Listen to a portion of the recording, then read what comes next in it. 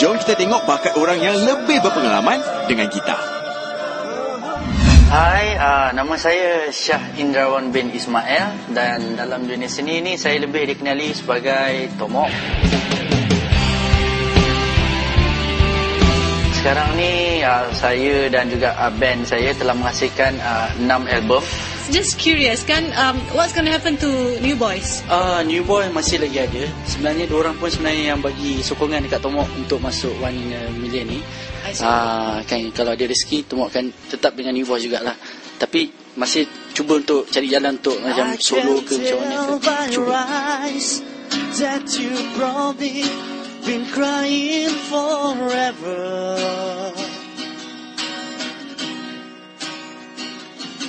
And the star in the sky don't mean nothing to you, there a mirror.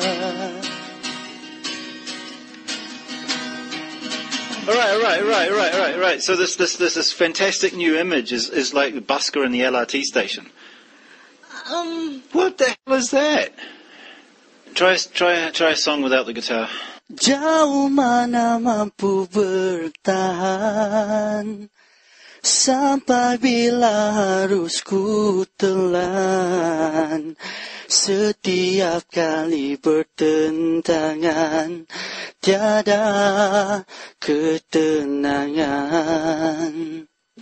Okay. Look, you definitely have the talent to do something.